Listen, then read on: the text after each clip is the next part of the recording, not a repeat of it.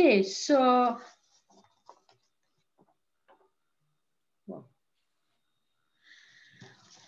hello everyone. I am Annie Cazenave from EC Bern, and I have the great pleasure to welcome today Professor Stefan Belcher for a lecture on extreme weather and climate, as you will see, a very timely topic. So let me introduce briefly Professor Stefan Belcher. He is director of the Hadley Center of the Met Office in the UK. His group gathers more than 500 research scientists, and this group is internationally renowned for research on weather and climate science, and for the translation of this science to weather and climate services for daily weather forecasts, emergency response to geohazards, and climate change mitigation and adaptation. Stefan Belcher obtained his PhD in fluid dynamics from the University of Cambridge, I think it is in the UK, in 1990. And he further moved in 1994 to the Department of Meteorology at the University of Reading, also in the UK, where he served as head of the School of Mathematical and Physical Science between 2007 and 2010. In 2010, he became the Joint Met Office Chair in Weather Systems, and he became director of the Met Office Hadley Center in 2012. Since then, he has led the evolution of this center in order to focus on climate science and services, with the goal of providing governments, industry, and society with actionable advice for mitigation and adaptation to climate change impacts. Stefan is currently a member of the Government Chief Scientific Advisors Network in the UK, and he was previously a member of the Joint Scientific Committee of the World Climate Research Programme until 2016. And he is a member of many other advisory panels. He received several awards for his research, and he is regularly invited to give lectures. And we had the pleasure to have him at EC Bern as a keynote speaker in 2019 during our Earth observation workshop on geohazards. So I stop here. Stefan, the floor is yours now for about 45 minutes, and we are listening to you. Well, Annie, thank you so much for that kind introduction. It's a huge pleasure to be back in EC in Bern, albeit remotely, and it's a great shame that I can't see your faces as I give this lecture, but I'm very much looking forward to hearing questions later. As I prepared for this, I looked at your Game Changer series, and I was massively impressed at the diversity and depth of the subjects covered. And this will be a climate presentation, and it's given me an opportunity really to draw together some thoughts that I've been having over the last year or two. So this presentation is really a chance to share those thoughts and to test them out on this audience. So I'm very much looking forward to some challenging feedback and questions. Okay, so to set the scene just a little bit here, you'll all be aware of the Conference of the Parties meeting that was held in Paris in 2015. And that really changed the agenda for climate science. At that point, we just about reached 1 degree above pre-industrial levels for the global mean temperature. And the scientific evidence to establish that the climate was changing and that change was due to greenhouse gas emissions was really established by the community by that point. And it meant that at Paris, our leaders were able to reach some quite game-changing aspirations, in particular a pledge to keep global mean temperature below 2 degrees above pre-industrial, and an aspiration to limit warming to 1.5 degrees. And as I need not explain to this audience, that's really a big challenge. Alongside that, a long-term aim to reach net zero emissions by 2050, peak in greenhouse emissions as soon as possible. This was, of course, now 6 years ago. An increasing ambition over time, and then a range of mechanisms to try and enact that. So this year, in November, will be the 26th Conference of the Parties, and that will be held in Glasgow in Scotland, under the presidency of the UK. So there's an enormous focus on climate and climate change and what it means, particularly in the UK right now. And so in preparation for this conference, I should say, listed there are some of the goals of COP26. In the run-up to the conference, we held a meeting at the Met Office about a month ago now, Science for a Resilient Future. And really what we're trying to do is to establish what is the agenda for climate science now that we've established that the world is warming and it's due to greenhouse gases. So we had 5 topics there, and some of what I'm going to speak about today really came out of that conference as some of the talking points. Okay, so the way that I'd like to frame this discussion, excuse me, is to think about this as a journey. We know the end point of the journey, it's to reach net zero emissions. I would add one key word to that. We need a pathway to a resilient net zero. So we need the path itself to be resilient, and we need to be in a resilient state as we go along that path. So if we think of this as a journey where the end point is net zero, in any journey, what we need is a map, and that map we can then use to chart pathways to that destination of net zero. And I emphasize pathways there in the plural because there are still policy choices about how we reach net zero. Secondly, we need, I did have compass here because I'm a bit old fashioned, but I've been persuaded that sat-nav, the device you have in your car that tells you where you are and what your journey looks like. We need a sat-nav to assess the current state of the climate, what it's looked like in the recent past, what's happening right now, what might happen in the immediate future. And I'd like to make that sat-nav the center of the presentation today and just test with you some ideas that we've been thinking about in the Met Office for what that sat-nav should look like. So we've got a map with our pathways to net zero. We've got our sat-nav telling us where we are now and what the immediate vicinity looks like. And the final element that we take on any journey is a backpack. So a pack on our backs that prepares us for any hazards along the path. We know that the climate has changed since pre-industrial. We know it will continue to change over the next 30 years on that pathway to net zero. So what are the weather hazards, or more broadly, the geohazards that the climate system might throw at us? And what's that backpack of equipment we need to prepare us for those hazards and to build resilience on the way? So as I say, what I'd like to do is, I'd be very keen in the questions to talk about the other elements, but I'd like to spend the rest of the time today just speaking a little bit about the sat-nav and what that could consist of, and what we might need to do to build that into a more operational system. And I should say here, I don't have it on the slide, that the World Climate Research Programme is looking at a set of what are called lighthouse activities. And one of those is around a sort of an awareness of what the climate system is doing right now. So some of what I'm going to say here is being inspired by that, that lighthouse activity in the WCRP.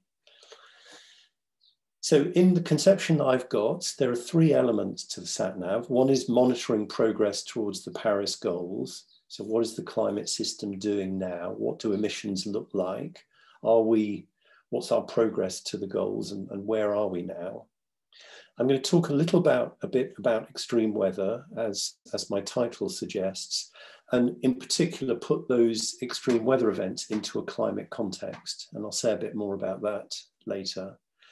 And then finally, what does the immediate future look like? The next 5 or 10 years, and what can we say about the next 5 or 10 years. So rather than the long-term projections, which go out to 2100, what's the more immediate vicinity looking like? So I'm going to step through each of those three elements in this presentation and just give you some thoughts, as I say, that we've been having in the Met Office for how we might stitch things together and where further development is required to build this sat-nav. I'm just going to go back and just remind myself of whom I'm speaking to. So ISI, of course, you've got a very strong interest and expertise in satellite observations, and sat-nav, of course, stands for Satellite Navigation System. So I deliberately wanted to change the use from compass to sat-nav for this presentation to acknowledge your very strong expertise in the satellite area. Okay, so just to start with, the easy bit, if you like, on the sat-nav is to bring together the observations we're making of the climate system. And what's shown on this slide here is a screenshot of a dashboard that we've put together in the Met Office, which shows some of the indicators of change. So just moving through the panels very briefly, we've got carbon dioxide concentrations going up, wiggling up and down, and showing the seasonal cycle. And I think in this series, you've got Corinne Leclerc come to speak to you in a month's time, and I think she'll be digging into that time series and what's driving that in much more detail. In the top central panel there, we've got the global mean temperature. So it shows the outputs of all the main climate centres, including the Hadley Centre's analysis, along with the University of East Anglia, showing the strong warming that we're all aware of, particularly since the early 1970s, which is now looking like, I think the most recent measurement I looked at, which was for March of 2021, was about 1.16 above a pre-industrial baseline that runs from 1850 to 1900. We've got ocean heat content. We know that the ocean is absorbing the majority of the increased energy associated with the greenhouse effect. And so we can see an increased global heat content in the oceans leading to sea level rise, of course. Moving round then, bottom right, we've got El Nino as one of the natural modes of climate variability. So this is something I've been pushing very hard, as well as climate change. What does the climate variability look like? And I invite you to go and look at this dashboard, and it will show you the current state of other modes of climate variability that are important to delivering weather extremes around the world. We've got sea level rise, and then on the bottom left, we've got Arctic sea ice from satellite observations. And just one thing to point out there, you can see that the Arctic sea ice is showing much more variability since the mid-2000s to the present day. And that's associated with the thinning of that sea ice. And so when we have extreme wind events, that can break the sea ice up. So there's a stronger weather dependence now on the sea ice extent. If we have a very stormy autumn season, that breaks the sea ice up more. So you see much more fluctuations there now. And of course, it looks like we're heading for an ice-free Arctic in the not too distant future. So that's stuff we've got now. Lots of it comes from satellite observations, although more could. And these are rather traditional Earth system variables. What we have less of are the other elements of the Earth system, particularly around the carbon budget. And I know that there are missions going up that can help us with that to supplement some of these sort of more traditional climate variables. An area where we've been focusing in the Met Office is on extremes. So this is actually largely using surface-based observations. But the scope for satellite obs here is clearly very large. And what we've looked at are extreme heat on the left and rainfall events on the right. And for each grid point over the Earth, we've made a little probability distribution, and we've made a local estimate of what the extreme is. So we use that then to look at the changes in extreme temperature events during the period. So in the top left panel there, you can see a map that's showing in parts of Europe, we've got a trend of an increasing number of 4 to 8 days, for example, over the last 10 years in, per 10 years in increases in extreme heatwave events. Likewise, on the right, we're beginning to see similar patterns in rainfall. Rainfall is much noisier, of course, so detecting trends in extremes is more difficult. But this up-to-date data set is really telling us that we are seeing more extreme rainfall events around the world. Actually, just to pull out there, you can see in the eastern sector of Australia, we're seeing fewer rainfall extremes, and that could well be natural variability rather than climate change. So I guess the picture I want to give here is that we've made great progress as an international community in gathering global observations as part of our sat-nav to monitor the current state of the climate. But I think there's a lot more that we could and should be doing, and actually then serving that data in real time so that our decision makers, but also our citizens can easily access this information and really see what's happening right now. A second element of the observational part of the sat-nav and measuring the progress towards the Paris goals is emissions. So at the moment, the Conference of the Parties under the United Nations Framework for Climate Change Convention, the UNFCCC, requires countries to report their carbon dioxide and other greenhouse gas emissions using a bottom-up method of estimation. So in the UK, we have various government departments. For example, the Transport Department makes estimates of emissions by the transport sector. Our Environment Department makes estimates from agriculture and other land use aspects of carbon emissions through that route. But these are all effectively counting exercises rather than a measurement technique. And I think there's a huge opportunity and really a pressing need to make a much more observational based estimate of emissions. And so this is a system that we've been road testing for the last few years. And apologies if there's some noise, my fan is running high here, it's getting warmer. I hope that's not interfering with the sound. I'm sure the team will tell me if it is. Okay, so we're aiming to, what can we measure from atmospheric constituents to infer what the emissions might be? So there are two elements to this system at the moment. The first on the left here is an atmospheric transport model. And the second is some observation sites. And at the moment, the system we're using is a purely ground-based system. So one of the interests I've got in exposing this idea to this community is to explore the possibility of satellite observations in supporting this. So we take the ground-based observational sites, and we currently have 5 around the UK shown on the map there. And we use the atmospheric transport model to do back trajectories. So we trace backwards where the air has come from, it then passes over those observation sites. And we use that to infer what the emissions across the UK might be. And it's a fully Bayesian system. So mathematically, it's a very neat system. And this gives us an estimate of various greenhouse gases over regions of the UK. It's just a UK system at the moment. On a monthly basis. And because it's a Bayesian system, we also have uncertainties, of course, built into that system. So the next slide shows an example from methane. So we've got this system working quite well from methane now. Methane's emitted, as I'm sure you know, from agricultural waste, but also energy and natural sources such as wetlands. And the left-hand panel here shows the two methods.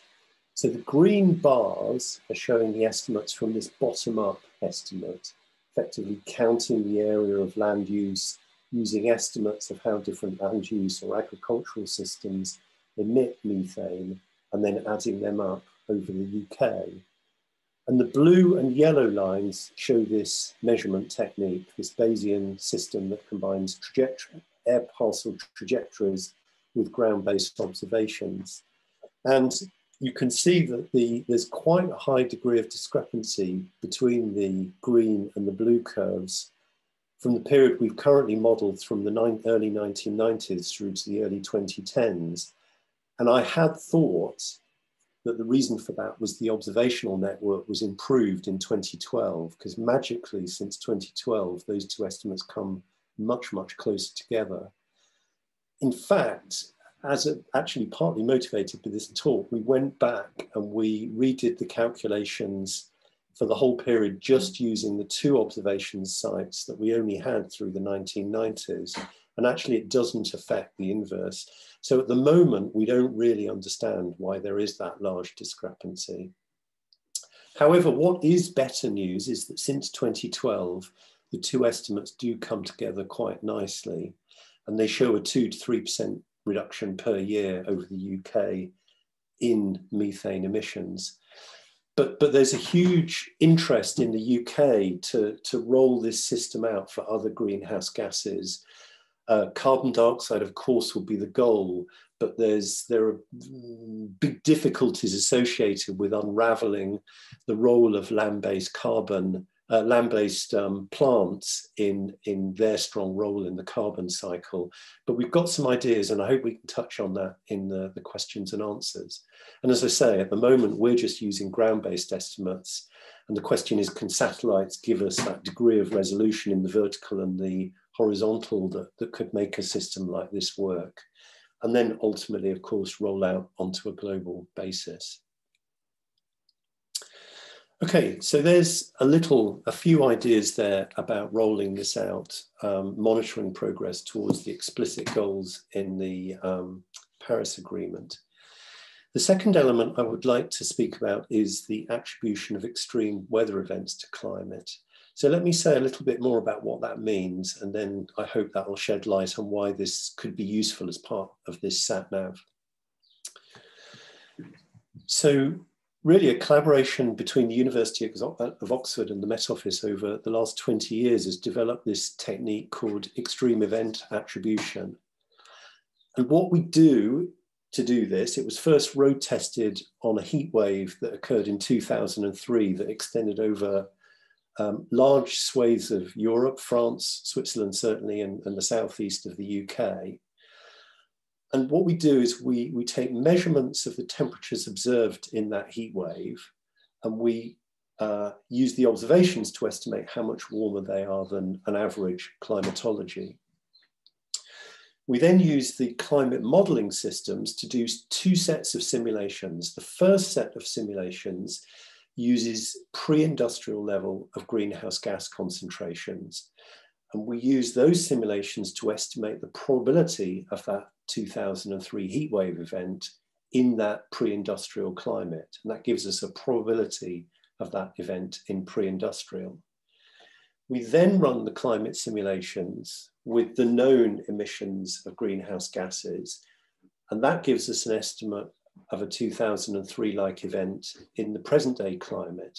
And by comparing the probabilities in the pre-industrial runs with the greenhouse gas runs, we can estimate the increased likelihood of an event like 2003 as a result of greenhouse gas emissions and climate change. So it's increasing the probability of an event like that.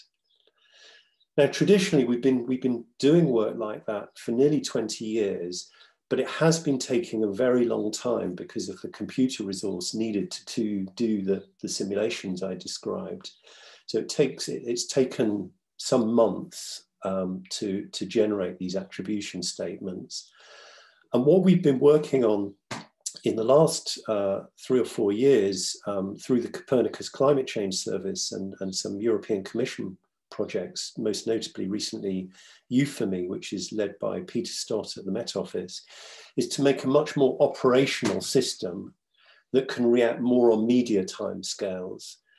And I think the power of this is that in the UK, and I think probably broadly across Europe and the world, it's when we get those extreme events that the question of climate change really comes to the fore. And so being able to tell folk what the role of climate change was in increasing the chances of those events. It's firstly a great communication tool. Climate change is here right now. So we need to act now to curb the most dangerous elements. So there's a communications element there. But secondly, for infrastructure and for companies, it gives them a taster of the kind of events that are going to come in the future. So it's almost a way of road testing resilience of infrastructure and operations of companies and organizations to the kind of events that will become more frequent in a changing climate. So being able to do this attribution in a rapid way, I think would be a really interesting element of this sat-nav. And to give you 3 recent examples of this event attribution that we've worked on, firstly on the left there, it's a while ago now, but the winter of 2013-14 was really quite appalling in the UK. And I think, Annie, in France, you've got some flooding events right now, but we had a whole winter of really very, very wet. And we were able to say that climate change that made this more severe and more likely. We weren't able to put numbers on it, but we were able to say it was more severe and likely. And also we were able to go to the next level of detail, and working with economists and experts in infrastructure, we were able to put a cash value and say that there were £1.3 billion worth of damage. So that's the additional dimension here, is turning this not just from an attribution of climate, but be able to say something about the damage that's done. Because that, I think, again, begins to build a picture that whilst there's a cost to building resilience to climate change, and there is a cost to building this green economy with zero emissions, that will avoid damage and costs associated with damage with these extreme events. The second event was in 2018, we had a prolonged heat wave in late spring in the UK. I think that was localized to the UK. And we were able to say that this was 30 times more likely as a result of greenhouse gas emissions. And in fact, we could go further with this event and say that using our projections, that by the 2040s, this will be a normal event. And by the end of this century, if emissions continue on their current trajectory, this would be an unusually cool summer. However, if we do mitigate with strong mitigation measures on a pathway that keeps us below 2 degrees, that will remain a normal summer. So again, part of the narrative here is building up a picture of the role of climate change in this event, the kind of impact, and here it was to health, and we were able to work with epidemiologists in the UK and talk about the number of excess deaths associated with that heat. And unfortunately, it was a large number. But then also talk about how we might see these events in the future, both in a business as usual world where emissions continue, but also a heavily mitigated world where we bring emissions down. And then finally, on the right-hand side, in Siberia in 2020, for the first 6 months, there were really record-breaking temperatures. Now, not a lot of people live in Siberia, but this was a really persistent and record-breaking event. And it was the first time that we road tested this operational attribution system that I described on the previous slide. We were able to make statements really quite quickly, which showed that this event was 600 times more likely due to climate change. Well, 600 times more likely essentially is getting to the point where we're saying this event simply would not have happened in a pre-industrial climate. And it led to wildfires, a loss of permafrost and potentially enhanced greenhouse gas emissions as a result of that, but also pest invasion. So this is another element of climate change that we see, pests moving, and potentially diseases as well, moving from one region of the world to another. So that's the attribution dimension of the sat-nav. So I'm just going to now move on to the third and final element, which is the future hazards and risks. I'm deliberately being careful in my language there. By hazards, I mean the weather events that a future climate could bring us. So heavy rainfall, heat waves, windstorms, weather hazards of that type. but what are the risks associated with those? And I'll come back to that point in a few minutes, but you can see that theme building in the attribution that I spoke of previously, the actual impacts and risks associated with these weather hazards. So just to begin this view of the future as part of the SatNav, the climate community have been running for a very long time now, long-range projections of the climate out to 2100 and beyond. But a technology that's emerged in the last 10 or 15 years has been so-called decadal climate predictions. And the difference between decadal climate predictions and the more normal projections that we use in the IPCC reports is that these projections, the decadal predictions, are initialized on the present state of the climate. So they're initialized much more like a weather forecast would be, based on the current state of the atmosphere, but importantly, the current state of the oceans and the current state of the ice packs and the snowfields around the world. And the hope is, and actually the demonstration in these systems, is that there's more skill associated with that initialization. It's still a huge area of research to understand where that skill lies and how it's better than just an uninitialized projection.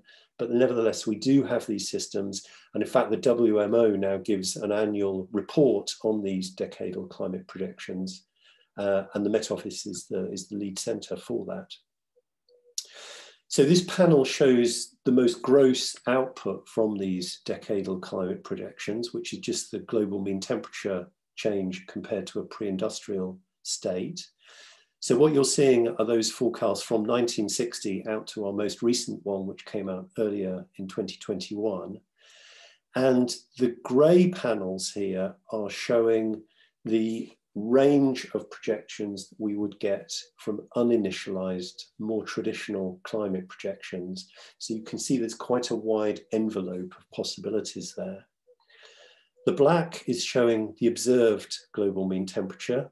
So it bounces up and down, shows a slight reduction in the warming rate following the big El Nino in the late 90s out to the mid 2000s, sorry, and then the return to the warming signal. Excuse me. The green fans here are hindcasts. So going back and making these decadal forecasts for these periods. So firstly, you can see that these green hindcasts are, excuse me, narrower than the grey fan. So it's giving a tighter level of confidence compared to the uninitialized projections.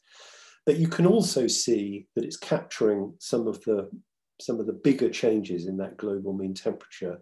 So notably, the forecast that started in 2005 going up to 2010, you can see that flattening in the warming because we were capturing the ocean system that was causing a reduction in global mean temperature rise. The most recent forecast is shown in the blue, and you can see that that's back to a more business as usual warming. The additional element that we've added to these predictions for this year is the probability of exceeding 1.5 degrees. Now, we're showing two things here, and they are slightly controversial. One is the probability of exceeding 1.5 degrees in 1 month of the 5-year forecast.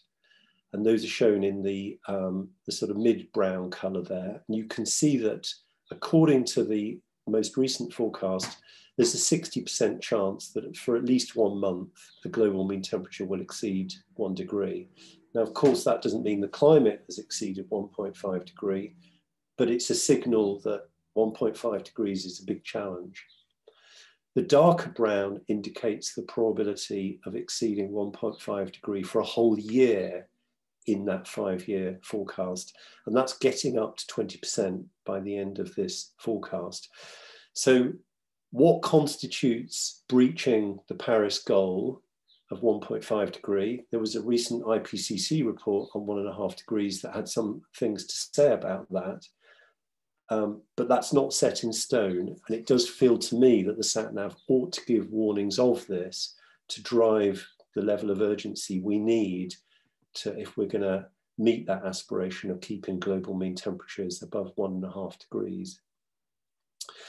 Now, these decadal climate predictions, of course, give a much richer level of detail about global patterns over these 5 years. I don't propose to go into those right now. And as I say, it's a topic of huge research to investigate where the skill lies in those regional predictions. And there is some skill in some regions, I think it's fair to say, but we're still in a great learning area there. But clearly, if we could use observations in a more intricate way to constrain these decadal projections, or use new observations from new satellite missions, for example, to tighten those possibilities, that would be a huge boon. And then the final point I'll make on these is an area of really active research is to understand how we constrain the uninitialized projections that go further out into the future based on the information in these decadal predictions. And there's some really exciting new ideas there, which do narrow the fan of the longer term projections. Again, happy to pick that up in the questions. Okay, I'm not going to dwell on this, but this is a topic that I'm particularly interested in. With these decadal projections, as I say, we've got a huge richness of information about what the present day and the near-term climate might look like. So one of the applications of this, and I'm just going to check the time to see how much detail to go into this. I've got some time, so let me just spend a few minutes on this before wrapping up the presentation. I'm going back to January 2014, which, as I mentioned earlier, was a very wet winter for us in the UK. And it led to lots of flooding. And one of the pleasures, dubious pleasures perhaps, of working in the Met Office is when there is an extreme season like that, the telephone rings and the first question is this due to climate change? Second question is, should we have expected it? So this really got us thinking in a different way about how we might use the information from the decadal predictions to understand what extreme events could look like in present day climate. So this chart shows the monthly rainfall accumulations in the southeast of England going back from 1980 through to present day. And it's the January figures. So how much rainfall did the east of England accumulate during January's, going from 1980, 81, so on, up to 2014 in this case. And the black line shows the observations. And you can see that prior to this time, the observations bounced around between 20 and 160 millimeters as an accumulation in January. And then that last point for 2014 showed that January accumulated over 200 millimeters. So it was clearly a record-breaking year within the context of the observations. But of course, climate change is affecting those observations. So we didn't feel that we could go back further back than 30 years with any confidence that the time series would be stationary. So what can we say about how extreme that is? Based on observations, that 2014 was a really extreme year by 50 millimeters almost. So, you know, a 25% record breaker. So what we then did was to use actually the data from the decadal runs to estimate simulated versions of synthetic versions of January rainfall for the southeast of England. And the red curves show synthetic values. We've got a big ensemble of this, so we can then use that big ensemble to really fill out the probability density function and look at the tails. And what you can see on the right-hand side, I hope our pictures of me and Annie and Willie aren't obscuring this, is a box and whisker plot showing that when we look at that ensemble, actually, there are ensemble members that showed rainfall of that magnitude. And in fact, one of them shown as a red line on the left-hand chart there. So the answer is, in a present day climate, which has had climate change, we should have expected this degree of rainfall, albeit at a far extreme. If I move on to the next chart and just look at different months of the year, so now this is looking at accumulated rainfall for each month through the year, and the red is the synthetic and the grey are the observed, you can see that for many months of the year, the synthetic data is showing accumulated rainfall that we haven't yet seen, but the models think is entirely possible. So we could, there's a 10% chance, we estimate, in the UK of a risk of unprecedented rainfall in any winter in any one region. So once in every 10 years, we'll have a record-breaking event. And I have to say, as a communication tool for our ministries, this was a really powerful message to be able to give them. But characterizing present-day risk using these simulations seems to me to be an incredibly powerful tool that we're not currently using sufficiently. So a combination of those observations with these synthetic observations from the model to really give a richer view on extremes. And in the last few years, we've been looking at using this tool around the world. It doesn't always work. There are lots of checks we need to do on the fidelity of the model for different variables in different regions of the world. And it works in some places, in some variables, and not on others. Again, very happy to pick that topic up in the questions. And I think I'm going to skip this. Just give me a couple of minutes to talk briefly about two other elements of the sat-nav. So I was just talking about sort of extreme weather events that could occur in present day and future climate.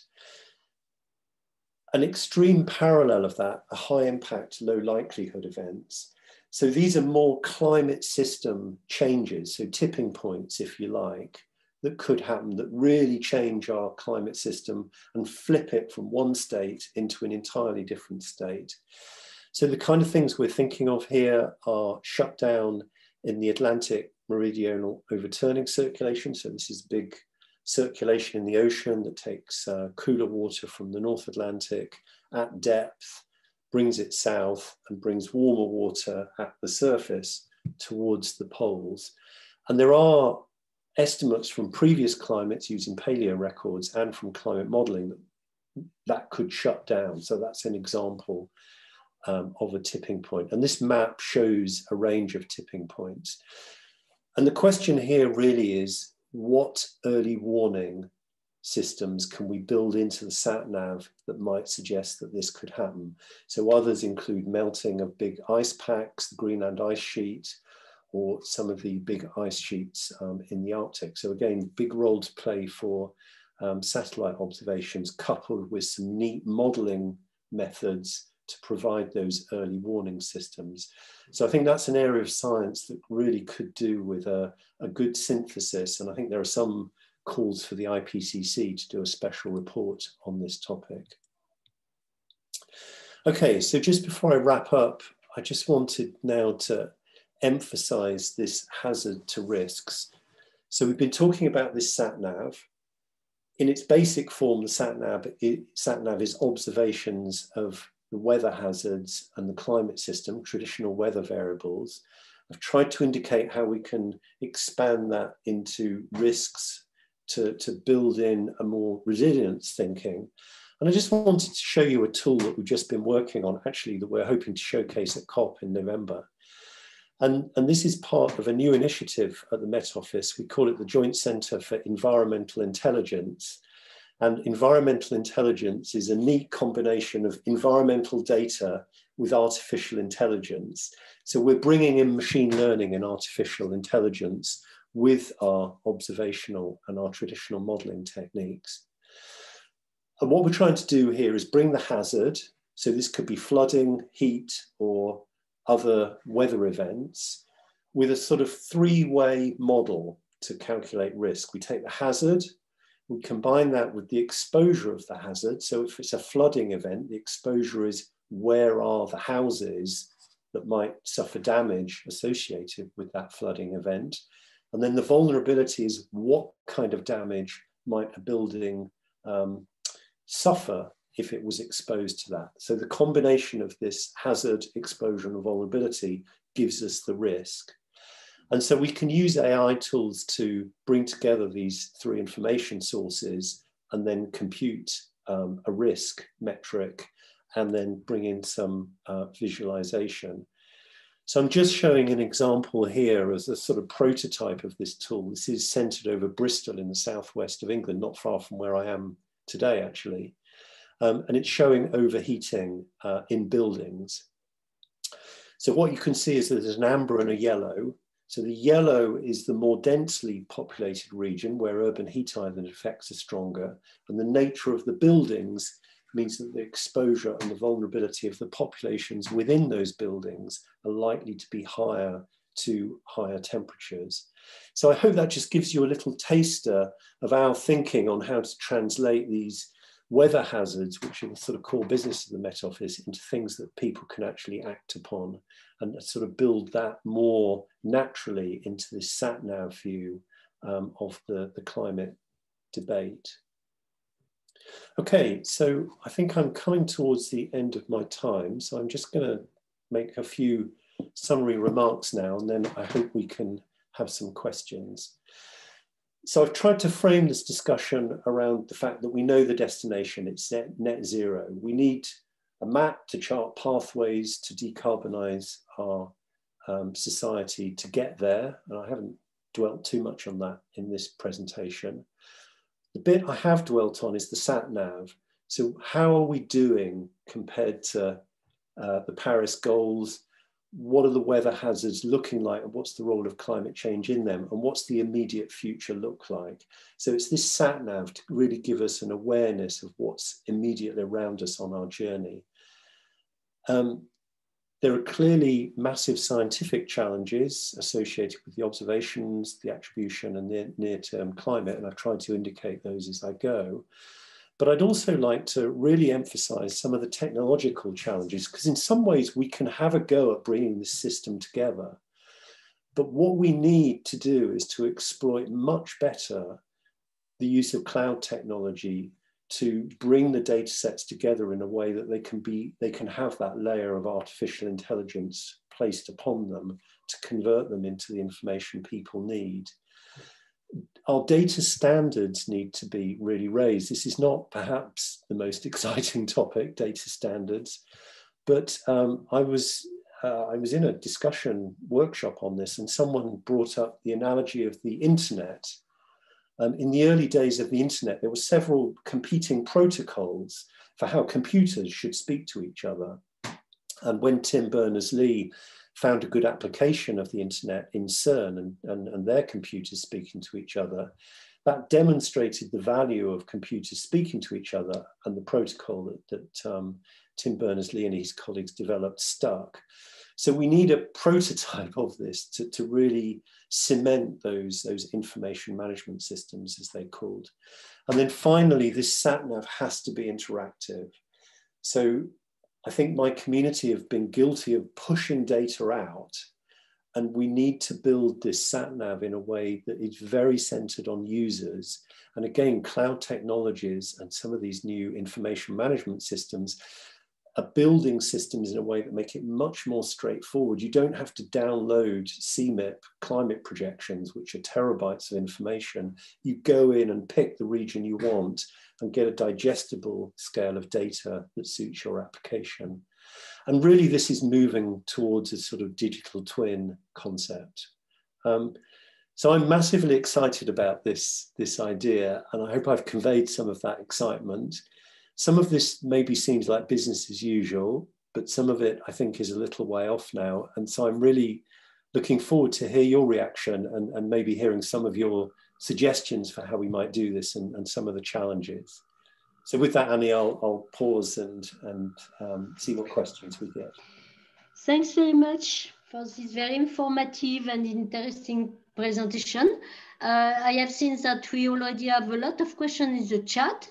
So you can answer this question, and information to the participants. If you want to ask question, there are two options. Either you write your question in the chat or you raise your hand, and then you will be allowed to talk. So Stefan, maybe you can stop sharing your screen. Yes. In order that we see you. Okay, thank you very much. Okay, so can you see the question in the chat, or do you want me to read them?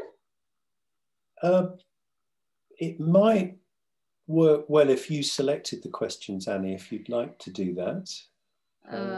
Okay, so one question was, how likely are we to exceed 1.5 degree of warming in the next 10 to 20 years? I think you already answered that, but you can comment briefly. Yeah, I mean, this is a highly charged question, of course, and I've shown the chart that I presented earlier with those probabilities. So we've got quantitative estimates based on the near-term climate prediction for the next 5 years. And so we're looking at 10 to 20% chance of 1 year exceeding that. Beyond that, I don't have quantitative estimates. And of course, we do get into a highly politically charged conversation when we start talking about this. The audience will know that the IPCC is going to be publishing its next assessment, its 6th assessment report, and the Working Group 1 report comes out in August of this year. And so I suspect that will give us further evidence on how close we're getting to 1.5 degrees. But it's approaching with alarming speed, I would say. Another question is, what are your views on geoengineering to mitigate climate change? Yeah, well, that's a very good question, isn't it? I'm not sure I've got anything hugely new to say around geoengineering beyond the question of unintended consequences. So I'm not aware of a proposal that doesn't have some unknown consequences. So there was a study done. One idea, of course, is to put reflectors out into space on a constellation of satellites to reflect some of the incoming solar energy back into space so that less of it comes into the climate system. The danger with that, of course, is around maintaining that system. If elements of it were to fail, we'd have a big spike in the climate. The degree to which we'd be able to reduce the heating equally at all latitudes is an interesting question. If we just block stuff out from the equator, we change the equator to pole temperature difference, that would have unintended consequences. So the unintended consequences are huge here, and of course the ethical issues. And then finally, of course, scaling up of this. So these are well-worn messages, so apologies if I haven't said anything very innovative there. Okay, we have two hands raised, but I continue with the chat. One question is, do you link indicators of climate change and geographical biodiversity loss?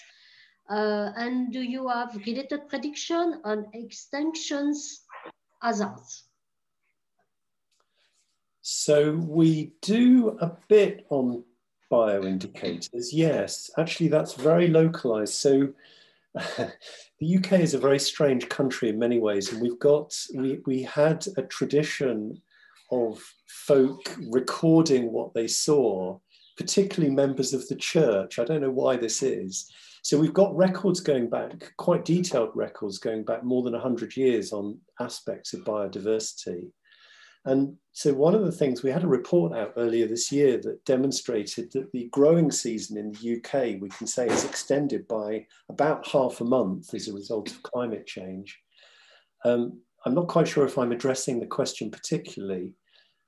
Let me change the question slightly. I think I showed traditional measures of the climate system.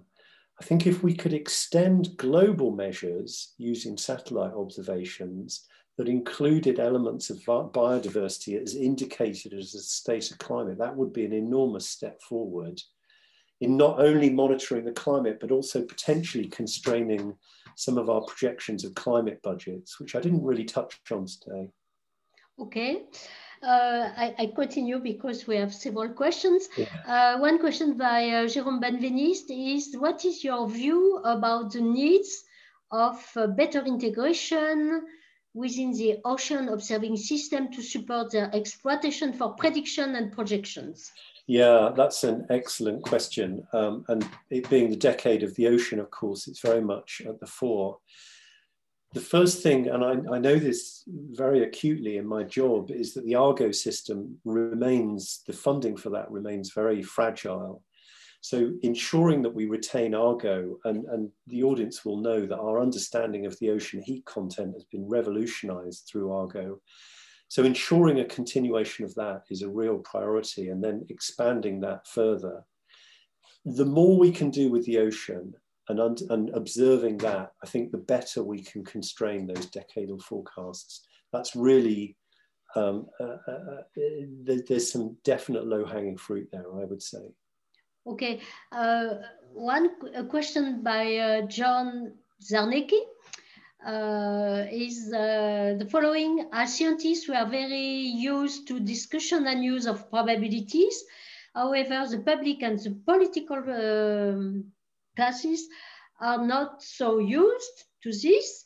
Do you have any thought on this, and how do you find decision makers in their understanding of these concepts? Again, that's a very, very difficult question, isn't it? So I think, interestingly, one of the effects of the COVID pandemic has been, firstly, science is explained much more regularly in both to decision makers, but also the general public.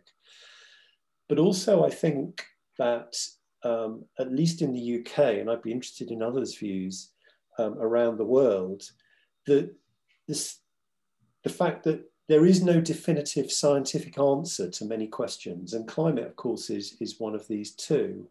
And so it's brought the whole concept of acting on incomplete evidence and with a range of probabilities and certainties much more to the fore. And so I really hope we can build on that experience to when we communicate our climate science.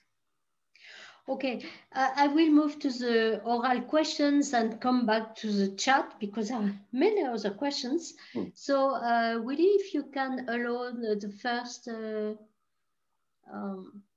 participant to ask his question, his or her, yes, his question.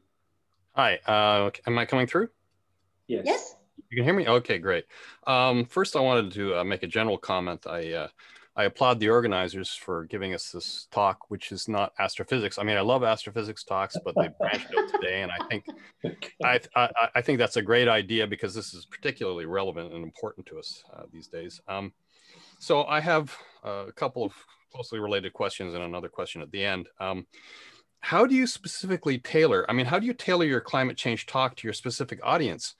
And how do you deal with so-called climate skeptics, because they still exist? And my final question is, are we doomed?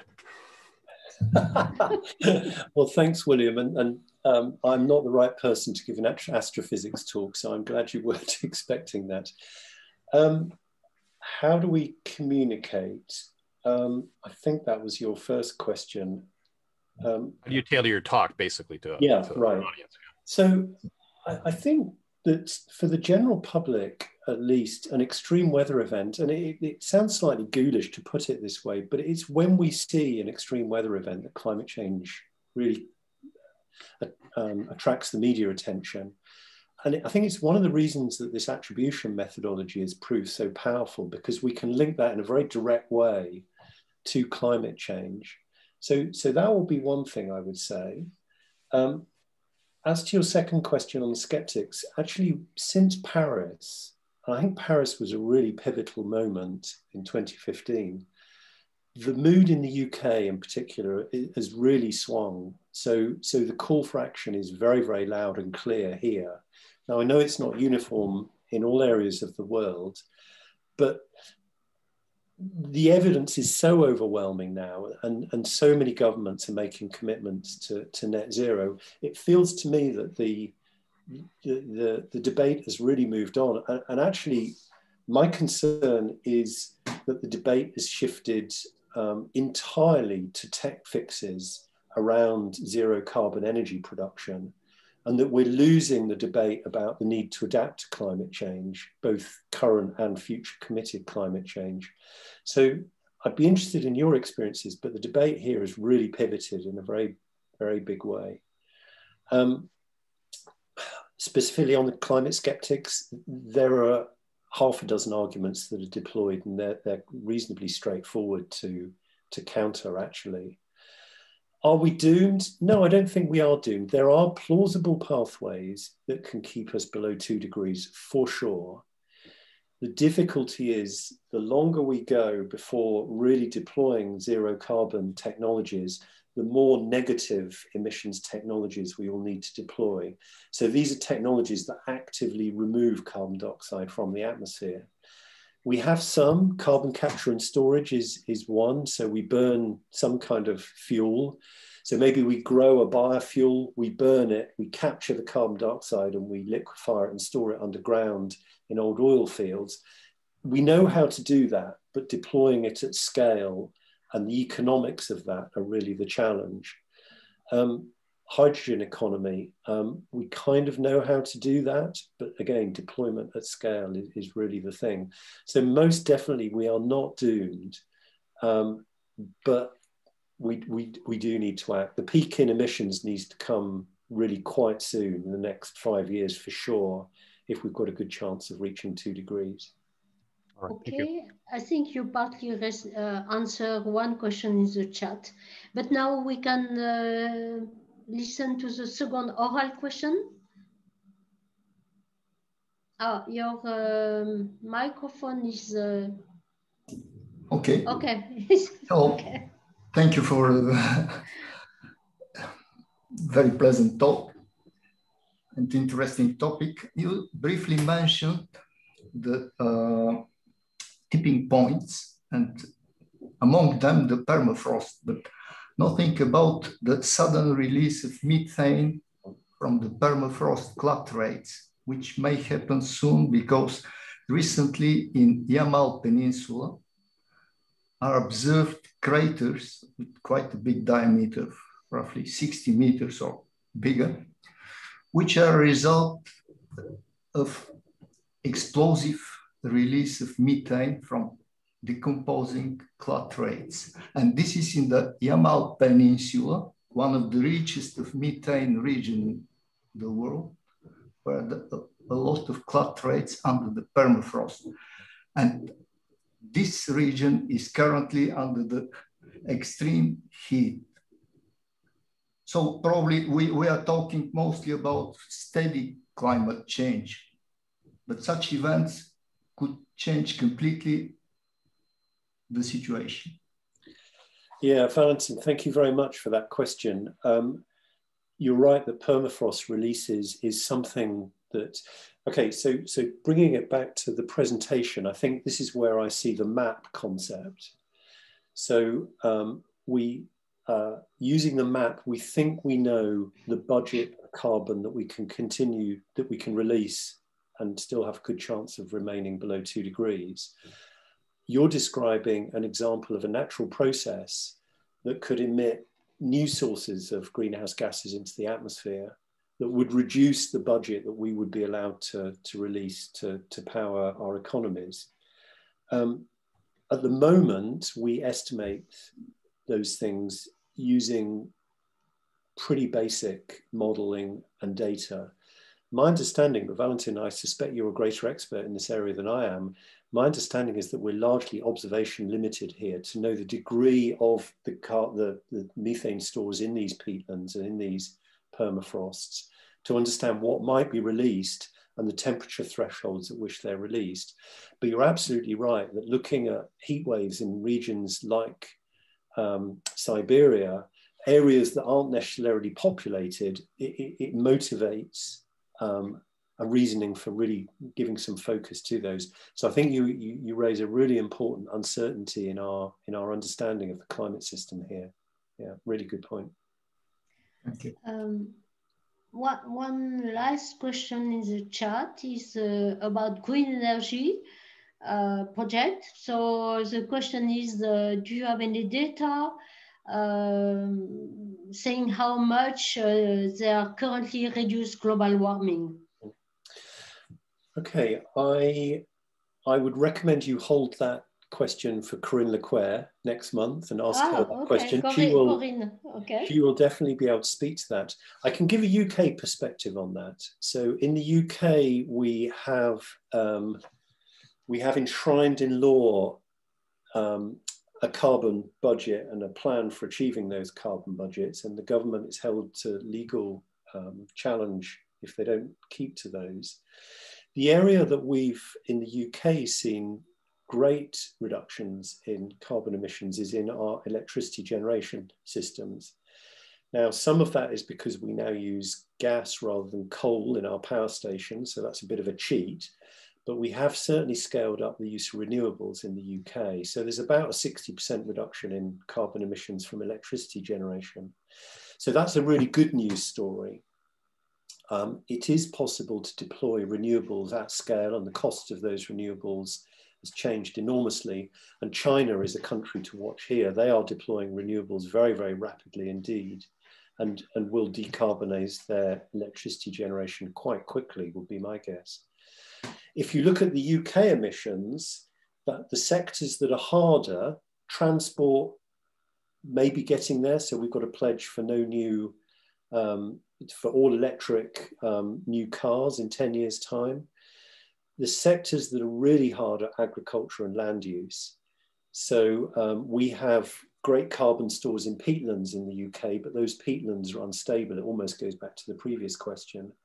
And then agriculture is a big emitter of greenhouse gases. So how will we feed the world's growing population in a carbon neutral way is a big deal. And so that requires changing to agriculture. It requires changing our attitudes towards diet and our consumption of meat as our primary source of protein, because meat is a very carbon intensive way of producing food. So good news on electricity generation, but it's those other marginal emitters that are the tougher ones that we'll need to tackle. Okay, so I think it's all in the chat. And if I may, I have two questions. My first question is, you talk about decadal projection in terms of global, you showed the global mean temperature.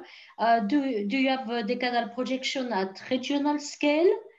And my second question is about the link between extreme events and tipping points. You said that, I understood that maybe early extreme events could be early warning of tipping points. And can you comment on that? Yeah, good questions, Annie. So, sorry, yeah, decadal. So yeah, yes. Regional. So the decadal predictions are weather models. So they have spatial spatial maps. Detail. However, the question is how much predictive skill is in that spatial detail. So when we have a big event like an El Nino or an Atlantic multi-decadal variability, there is surely some skill there. But the amount of skill on the 5 to 10 year timescales is in an area of very active research. We think there is some in the Atlantic, so that drives European, particularly summer weather events. Other areas of the world, El Nino, not so predictable, more than 6 months ahead, as you know, I'm sure. So very active area of research. I think it's fair to say that the speed that field has not progressed as rapidly as we first hoped it would.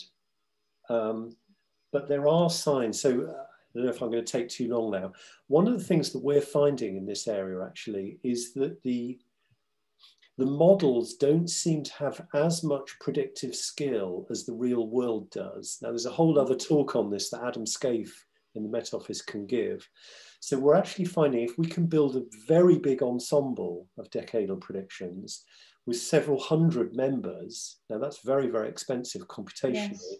Yes. Actually, there's more skill that we can detect there than in a small, so the signal to noise ratio is very, very low at the moment. Okay. Okay. Your second question was around tipping points. Yes, so the link between tipping points and extremes. I think that's slight. So my personal view, and this is very much a personal view, is the early warning for tipping points needs new theory about the way the systems work.